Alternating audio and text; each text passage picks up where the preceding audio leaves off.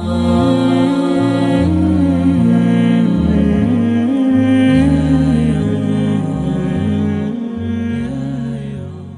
evening. I'm Aysha Crief of Class 8. William Shakespeare was an English playwright, poet, and actor.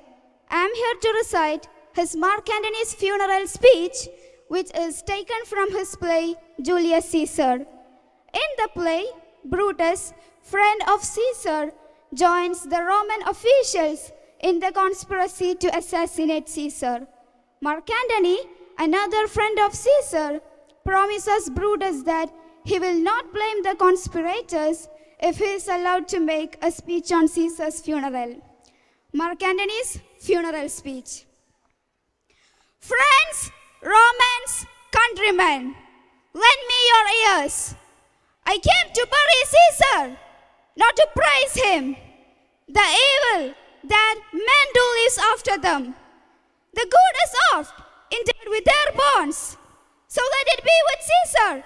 The noble Brutus had told you Caesar was ambitious.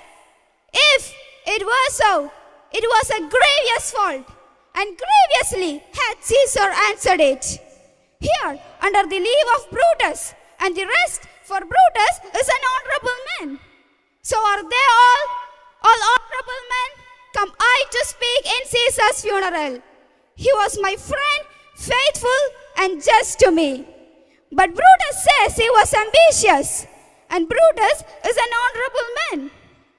He had brought many captives home to Rome, whose ransoms did the general coffers fill.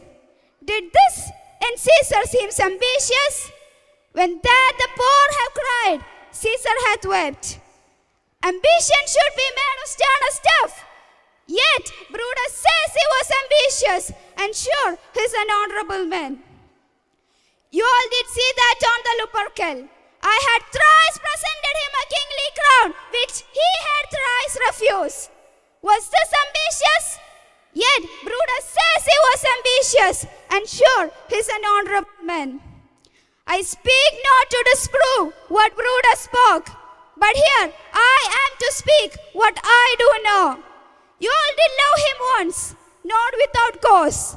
What cause hold you then to mourn for him?